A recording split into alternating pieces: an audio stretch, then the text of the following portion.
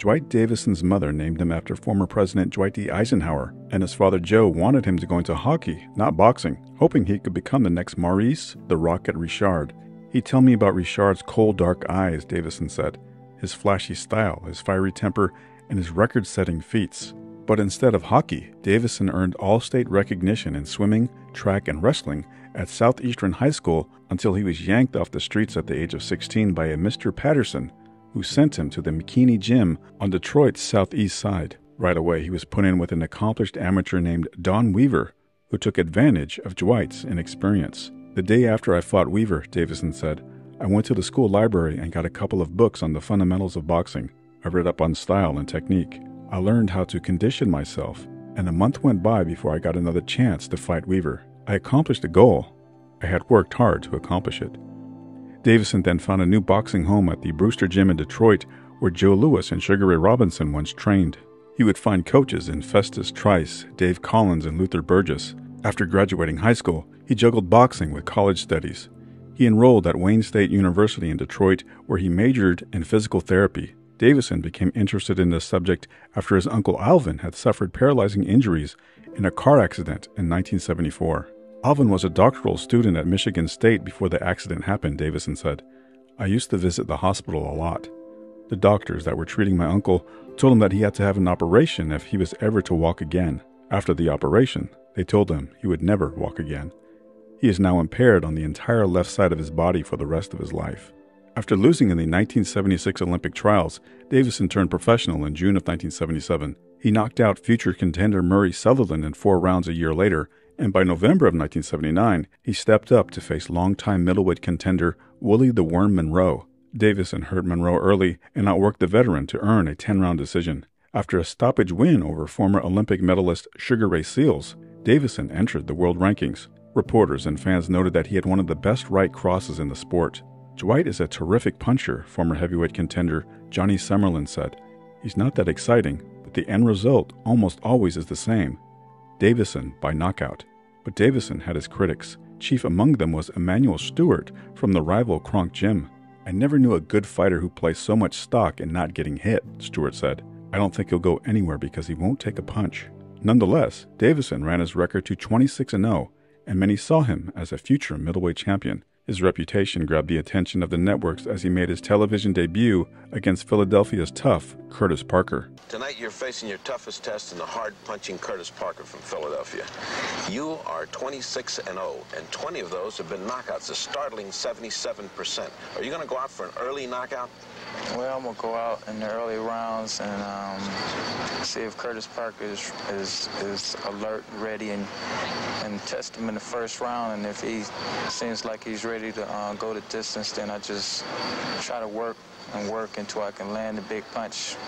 And if I don't land a big punch, I'll just be satisfied with the decision. Good. Sitting here with you, I noticed that your hand has been badly burned at one time. Does that affect your punching? Obviously, it doesn't with a 77% record, but how'd you overcome that? That's quite a burn. Yeah, I got that burn right around my 3rd or 4th professional fight. I had about a 3-month layoff, but it hasn't really affected me at any part of my career. Well, Dwight, we look for a sensational fight tonight. You're both heavy punchers. May the best man win. Thank you. All right. Good combination by Davison.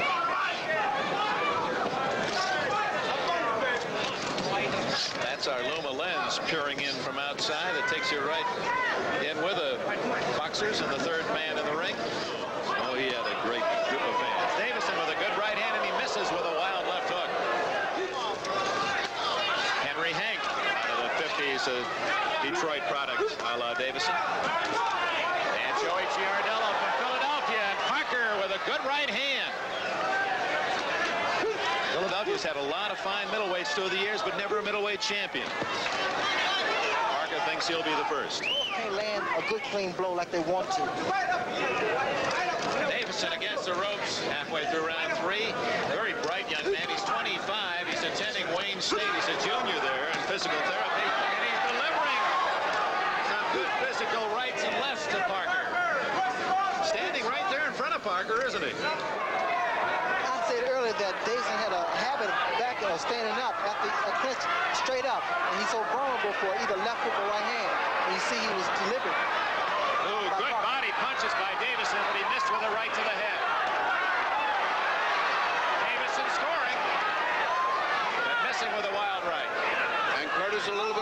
Curtis is trying to hang on here.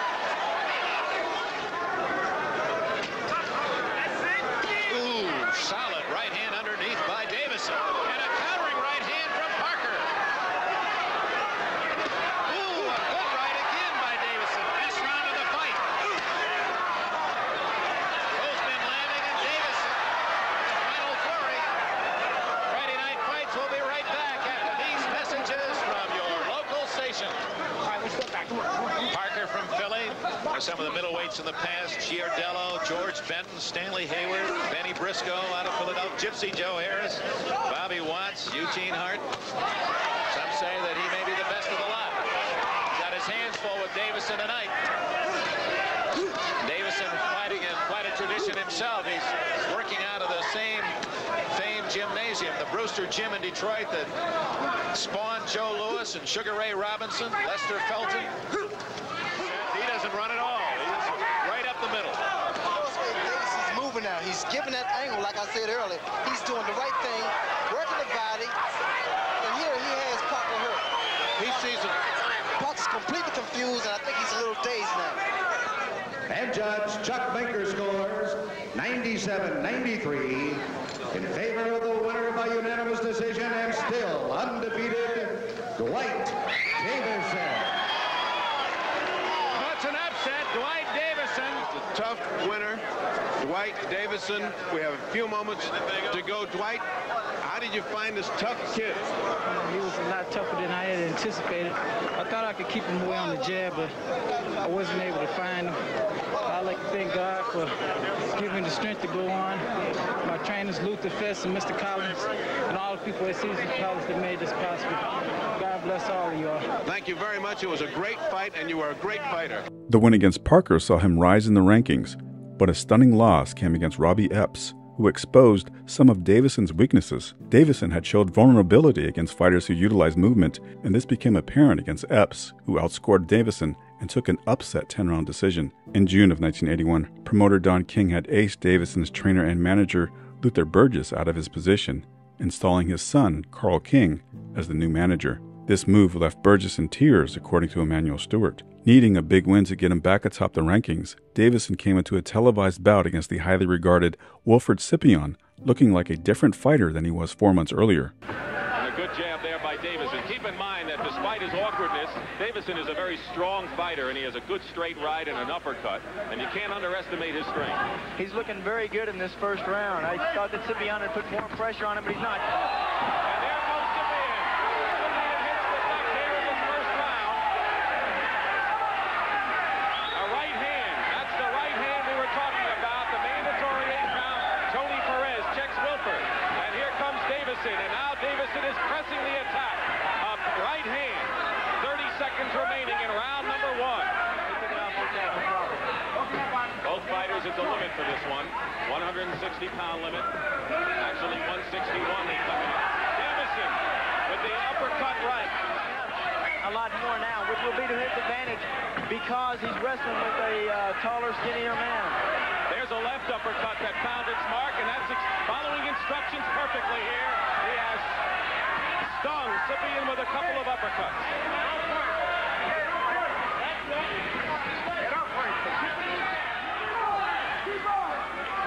A little mix-up there. I think Davison caught a thumb in the eye. Yeah, right eye or left, I'm not sure. Davison was blinking. It might have been his right eye. And now Valley and Mike Jones telling Scipion to take advantage of him. Go after him. You can't tell exactly what that was. It was possibly a thumb in the eye. But if it was, Scipion would know it. He should take full advantage of this right now. It's bothering Davison because every time he's tied up, he closes and shuts that eye. WBC. They want a shot at Marvin Hagler if he beats Hampshire. And here's Davison saving for the last. Keep in mind we score in the round system, so the supplemental point system could be a factor here in New York. Davison has given it all he's got in this round. He's come out throwing nothing but bombs. The winner, Davison. Dwight Davison has defeated Wilfred Scipion. The win over Scipion brought Davison back into the title picture. Promoter Don King stated that he wanted to place Davison in with marvelous Marvin Hagler to challenge for his middleweight crown, should he get past Tony Simpson. But Davison was passive throughout the contest, never unleashing his big right hand against the aggressive Simpson. Davison lost a 12-round decision and a shot at Hagler. The loss seemed to end Davison's relevance in the sport. He took 10 months off before returning, only to make sporadic appearances. His fighting style still exasperated local reporters who wanted to get behind him. He has a peculiar peekaboo stance, George Puskas wrote. He hides behind his gloves and leans back, out of reach.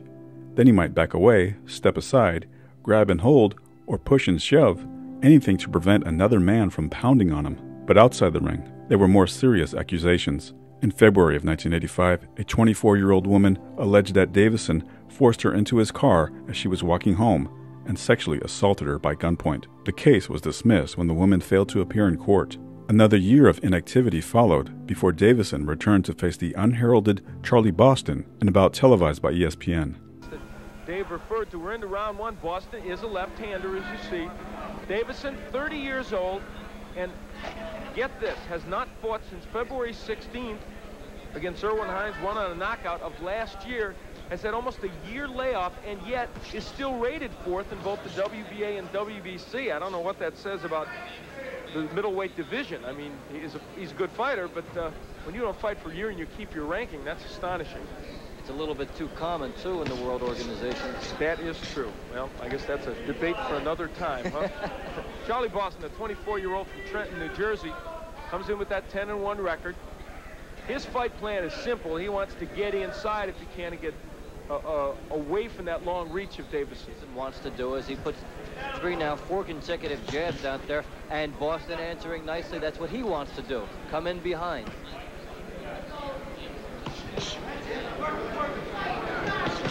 Body work by Boston. He doesn't pay the price for it. Davison trying to counter, but good jab by Boston. Charlie Boston perhaps taking advantage of some ring rust by Davison. Turns righty and lands a big overhand right, does Boston. Good quickness there to make that adjustment. Other rights. Charlie Boston, 24-year-old with that 10-1 record, certainly considered an underdog here to Davison, but he has come out in the first round like he would like to cause an upset. A highly ranked fighter. And that's what his handler said. If he comes back to the Frazee fight, it will be a good one for him. So far, he's done well here in the first couple of rounds. Davison with the uppercut. Good uppercut by Dwight Davison. That one may have rocked Charlie Boston a bit. Davison has good power. He's got 28 KOs in his 37 wins. See if that right uppercut turned this fight around. We'll be back for round 3 action. Stay with us. He did a meal, and that's when it all started. See, you shouldn't eat, and that's... They say don't drink the water, don't eat the food. Halfway through the 3rd round, and Dwight Davison landing a good right hand. Somebody's mouthpiece is on the mat. I think it is Boston's. Charlie Boston now getting a little wild and paying the price. And boy, Dwight Davison is nailing him underneath. Good right by Davison. Well, here's the power that has made him a contender. Well, very crafty, too. He waited for the opportunity. Did not force it, waited till Boston came in. Now he seems to have Boston frustrated. Another big right. And the uppercut continues to be a weapon for Dwight Davison. So after kind of a lackluster start, not too surprising considering he hasn't fought for almost a year, Dwight Davison is coming on. He's had his moments where he's hurt Boston, but again, he has not been really following up. And if there's been a criticism of Davison all through his career, it's been that he is not an exciting fighter, not very marketable, and may have something to do with him not getting a title shot. Boston with a right hook to the head of Davison. He smiles. Charlie Boston going after Davison in the final moments of round 4. This one is scheduled for 8. Charlie Boston would like a rally to see if he could edge ahead in this fight.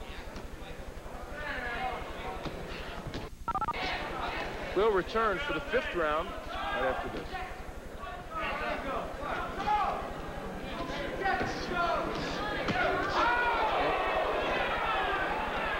Now Davison putting punches together as Boston fading back. Very patient, Davison.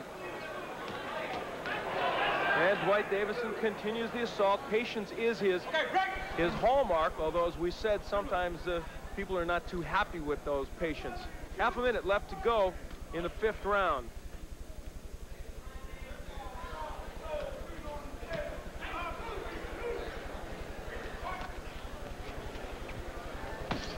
Boston with that overhand right from the southpaw stance. We haven't seen him turn back to fight as a righty, which he did earlier.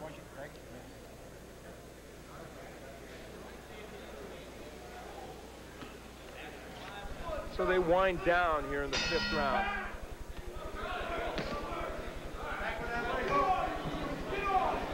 Davison in the green, a 30-year-old from Detroit. There he goes! Overhand right by Charlie Boston. That is a shock. Dwight Davison falls against the ropes again. He's up at 6. Wow, a lightning bolt. Charlie Boston comes edging across the ring. Look at him. He's looking for the one shot. Left hand hurts Davison. The chance of a career right here for Boston. Indeed, and Dwight Davison sees his title hope perhaps going up in flames. Can Boston put him away? Lots of time left to go in this round. A surprise, Charlie Boston has nailed Dwight Davison. Has him hurt badly, and boy, I think he's got to throw some punches, Dave. Boston has, as you said, the opportunity of his career right here. He's got to make the most of it. It seems like he's let Davison off unless he can land another big punch. But that initial flurry is gone. That chance is over right now. We'll have to start another one. Why would Charlie Boston be backpedaling at this moment? No matter how tired he might be or arm weary, this is it right here. This is his moment. He's not throwing any punches. Unbelievable. It all comes down to your experience in finishing a fighter. Yeah, but he's not even, now he's throwing punches. He wasn't even throwing any punches before. Well, Charlie continues to land. There's a left hand. Dwight Davison, though, a cagey veteran, staying in there, and he now looks like he's weathered the storm a little bit. We've got Boston going backwards. Right hand. Boston again nails him. He's got Davison, I think, a little hurt again. Straight left sends Davison backwards, and Boston stops punching. Wow, bizarre. Just bizarre. He saw the smile and he retreated, and you know the smile is a sign that you are hurt. Well, Dwight Davison, we mentioned, he's been in with everybody. He's a veteran at 30, and he is calling upon every single trick he knows here in this 6th round to survive it. Charlie Boston, if he doesn't win this fight, will look back on this 6th round, and he will be pained by it. The middleweight extravaganza.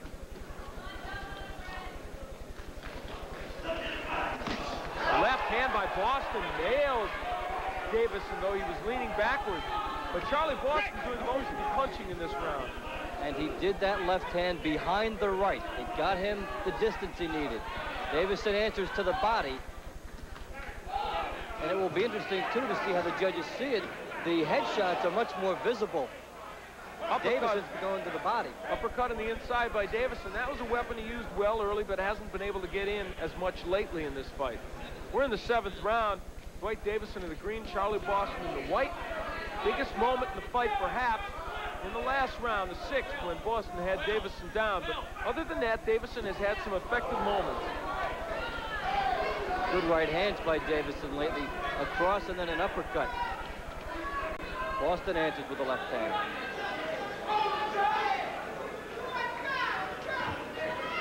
Charlie Boston, here in the 7th, has again acquitted himself well and has had a perhaps an edge in punches thrown. Tony Perez gets the two apart. Straight right by Davison. He shows he's still dangerous in that. Back for round 8, middleweights.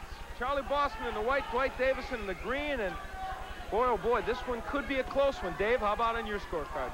Well, how close is close? To me, you can't get any more. Okay, 3-3-1, you've got it even. Charlie Boston knows that this one is close, and he is coming out wailing, as is Davison. Dwight Davison.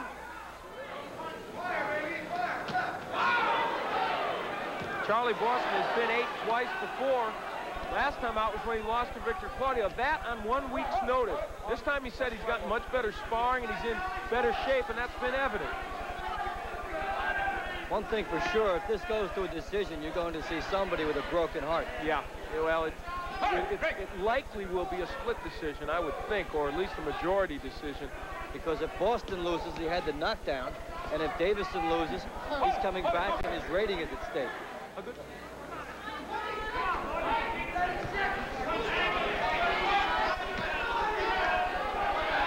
And the uppercut by Davison, a punch he really found again in about the 6th or 7th round. Straight right by Davison.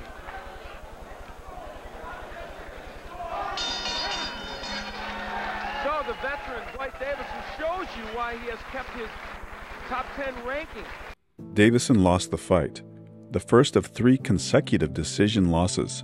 Now released from Don King's contract, Davison tried to resurrect his career by joining Emmanuel Stewart's Kronk Gym. His big problem has always been his reluctance to punch, Stewart said. If he'll punch, he could be a terror. Davison engaged in sparring wars with former light heavyweight champion Dennis Andres in the gym, but inside the ring, his performances remained hot and cold. If he loses, Stewart said, he's out of the business. Davison's career then reached a dead end after a loss to Kevin Watts in October of 1989. He retired, tried a comeback in 1991, only to retire again a year later. He tried another comeback 4.5 years later, only to lose 1 fight and retire again. Davison then went into business for himself, doing home repair and running a tree removal service. He passed away on February of 2020, a month shy of his 65th birthday.